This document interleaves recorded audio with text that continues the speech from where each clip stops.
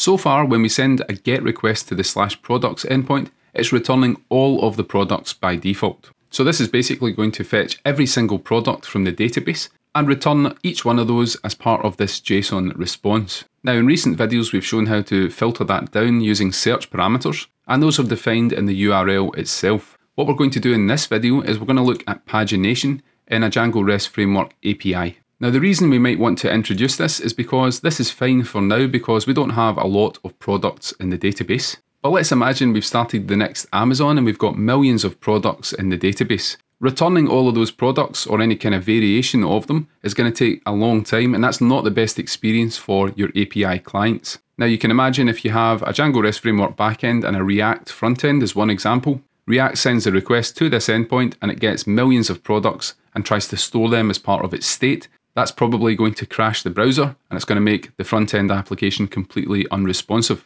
So we're going to address that in this video using pagination. Let's go to the documentation just now, and I'm going to go to the API reference and we're going to see that Django REST Framework provides different pagination options. The first one is called PageNumberPagination, and that accepts a single page number in the request query parameters. So for example, here we have /accounts and it's adding that parameter of page and it's setting it to the page number that they want to fetch. And the response is adjusted as well because it contains the next URL, for example, page 5, as well as the previous URL with page 3. Now, all we need to do to enable page number pagination is to add it as the default pagination class in the REST Framework setting. And we can also add it on a per view basis as well. Now, as well as that, we have something called LimitOffsetPagination. And this mirrors the syntax that you use when you look up multiple database records. For example, it's got a limit and an offset keyword that you can add to the URL. So the limit indicates the number of records you want to fetch. In this case, it's set to 100. And we also have an offset of 400.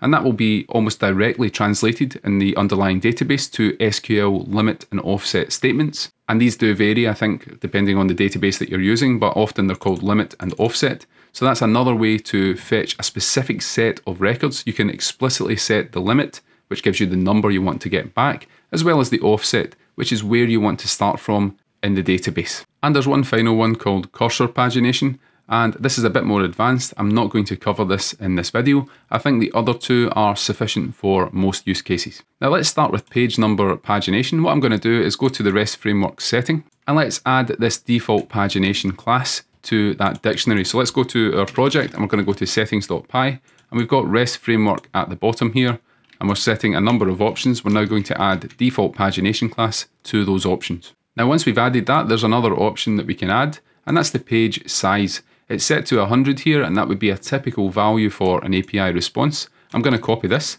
and let's go back to our dictionary here, but I'm going to set this to something that's a bit lower than 100. Let's say 5, because we don't have a very big database at the moment. So in order to see this pagination in action, we're going to set the page size to 5. Now actually, just by adding these two, we're going to be able to see this pagination in action. So let's go back to our API here on the browsable API in Django REST Framework. And if we refresh this page, we can see we get back a different type of response now. Now the response has a count, and that indicates the number of products in the database. We also have a link to the next URL, which is page number 2. And you can see it added that page query parameter. Previous is set to null because this is page 1 of the paginated response. And then finally, we have a key in the response called results. And that gives us back all of the paginated objects for this page of the results. So now we have only 5 products in the database. And notice on the browsable API, we have these pagination links here. So if I click page 2, we're taken to the second page of the results. And because this is the last page, we can see next is set to null in this case. And we also have the link back to the previous response. So it's very useful to have these links between the pages present in the response, because your API client in Python or any other language can just access these links and then send the subsequent request to those links to get the next page of data. Now we can also combine pagination with the ordering that we saw in a previous video. So if I set the ordering here to the name field, and you can see the products do have a name here. In this case, the product is called television. If we order it by name, what we're going to see is that the results are ordered by the name. So each page of data has that ordering, and that's done behind the scenes by adding the order by to the SQL query, and then using those limit and offset keywords to fetch the right page of data. So we can see here the products are in order of the name, and if we go to page 2, we get the next set of products. So that's all working fine with the ordering parameter as well. So what we've added here is very simple. It's just two configurations for Django REST Framework. And these are going to be applied to all API endpoints that return a list of data. What we can actually do though in the views.py file is we can apply per view configuration. So for example, here we have a product list create API view, and that's the one that is associated with this response here. Now we can change the pagination for this on the per view basis. So let's go back to views.py and we're importing page number pagination here from restframework.pagination. And then if we go down here, what I'm going to do is add the pagination class. That's another attribute that you can add to a REST Framework generic view or a view set. And we're going to set that to page number pagination. And then when we have the pagination class, we can also set the page size attribute directly. And let's set it to 2 for this view. And then when we save that, if we go back to our API here, I'm going to go back to the first page of data here and refresh. And you can see now we only have 2 products in the response. So we've overridden the default settings in this view, and we're telling Django REST Framework for this endpoint, we only want a page size of 2. So if we go back to our API response, we can then page through these, and you can see we have many more pages now because we have that smaller page size. Now I want to highlight a small problem here. So what I'm going to do is go back to the terminal here, and I'm going to stop the Django development server, and I'm going to restart that server now at the bottom. And when this restarts, we're going to see a message when we visit this particular URL. So I'm going to remove the ordering from this URL. And if we look here, you can see we're getting a message, and that's an unordered object list warning. Pagination may yield inconsistent results with an unordered object list.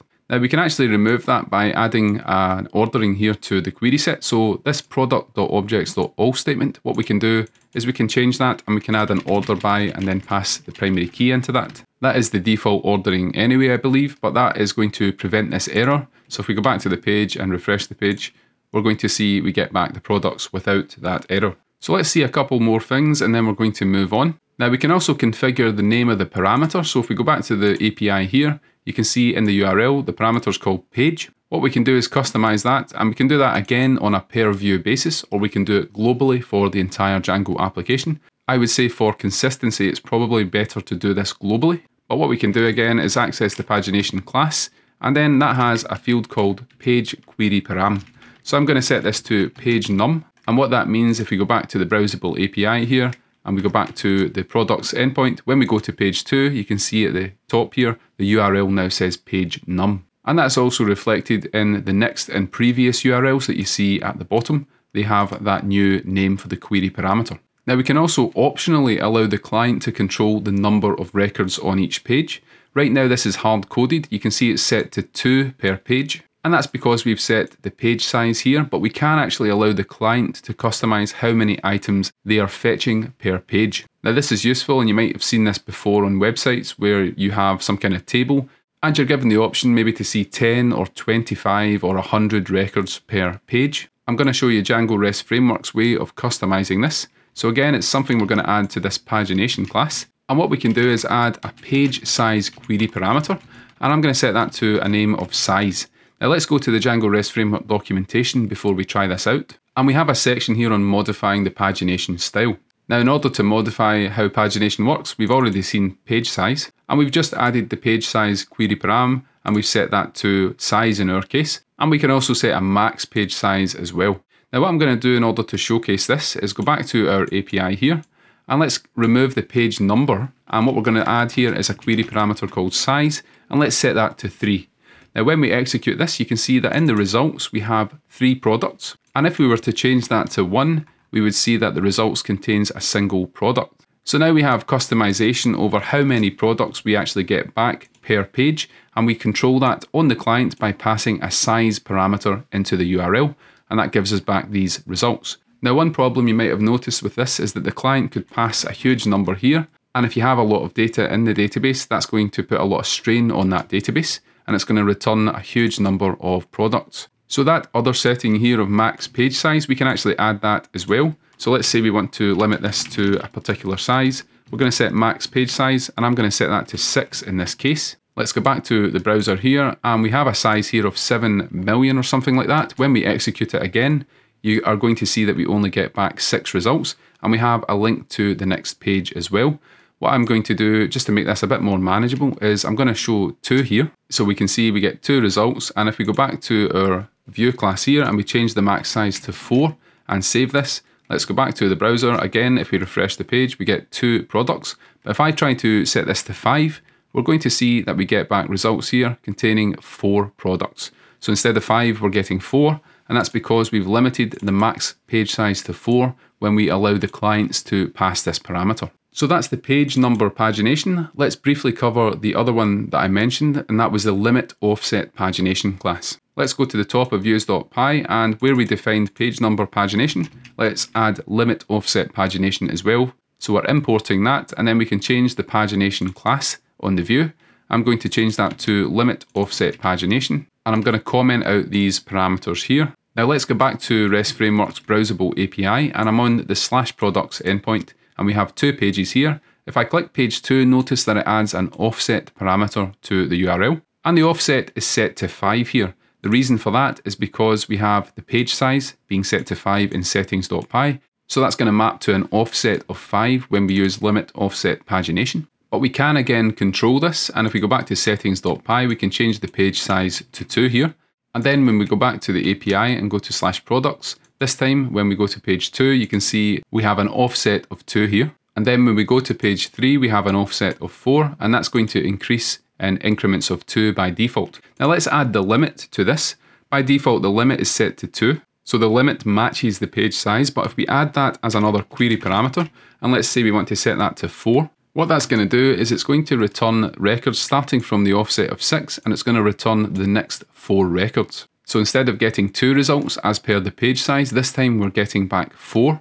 And if we go to page 1 here and keep the limit, you can see we get the first 4 results in this data set. And notice we have a new format for the next URL here. So we have /products, and then it's adding the limit, and this time an offset of 4 to the next URL. If we click that, you can see that we get back another page of data, and the next offset is going to be 8. Again, the limit is 4, so the offset is going to increase in increments of whatever the limit is for this query. And in the same way for the previous URL, the offset is going to decrease by whatever the limit is as you go back 1 page at a time. So limit_offset_pagination is another useful pagination class that's built into Django REST Framework, and it allows you to get X number of records from a given offset in the database. So that can be useful as well. And if we go to the configuration of this particular class, the limit_offset_pagination class here has a number of attributes that you can override. And again, you can set a max limit to prevent the client sending a huge number and overwhelming your server and database. And you can also change the name of the query parameter for the limit and also for the offset if you want to. So that's been a short introduction on the amazingly interesting topic of pagination. If you're using pagination in your APIs, let us know in the comments, and let us know what your preferred approach is for Django REST Framework. And if you have any use cases for the cursor pagination, it's not something I've used before, please let us know in the comments as well. That would be really interesting to know about. Now in the next set of videos, we're going to move on to something new, and that's view sets in Django REST Framework. So that's what's coming up in the course. And later on, we'll look at more complex topics such as integration with frameworks like React and looking at tools like Jdozr for authentication. So thanks for watching. If you've enjoyed the video, give it a thumbs up. And if you want to support the channel, check out our Ko-fi page. We've got a link in the description and in the pinned comment. And if you want to learn about Django testing, I've recently released a series with the NetNinja channel on testing in Django, and we've got a new video dropping every day for that. We're going to dive into all of the core components of Django and how to test them, such as models, views, authentication, and more. And we're also going to look at more advanced topics like mocking and test performance optimization, as well as coverage.py in this series. So thanks again for watching, and we'll see you in the next video.